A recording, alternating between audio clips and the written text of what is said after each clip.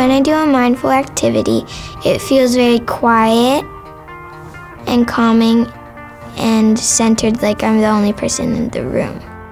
Schools are places where there's a lot of noise, there's a lot of conflict, a lot of dysregulated nervous systems. When they come in the morning, we do mindful practice, and sometimes they come upset or tired, but they know that they can find calmness in their breathing. It helps them to focus. Sometimes, like when people bother me a lot, I'll be like a less calmer student, like have a lot of anger. What if we just created a space where we could take a moment to really come back to what's most important? Mindfulness is like where you go to a quiet space and focus on your breath and what's around you. It's like for another way to cool down when you're mad. When I can't figure out the answer to a question on a test, I get really stressed sometimes, but then I stop and then I notice what I'm doing.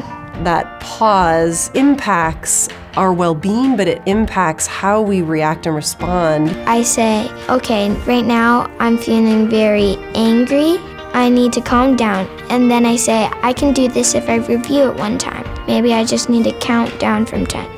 To move towards these 21st century skills, there's so many foundational pieces that help those things happen. While we're breathing in and breathing out, if our mind starts to wander till lunch or thinking about other things, and as soon as we realize we're thinking, we can come right back. It's like we're getting our minds ready to just stay right where we are. Nazir. My mind is like, it wandered off to like a place that's calm and peaceful. Oh, wow. How did that feel? It felt great.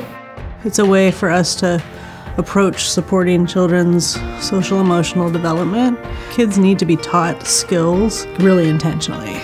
Mindfulness has helped me just kind of slow it down a little bit and just be really present for parents and for students, acknowledging teachers' needs. Teachers have a lot of stress. Mindfulness had helped my practice and become a better teacher, having the calmness that the kids need to solve their problems, to being able to learn better.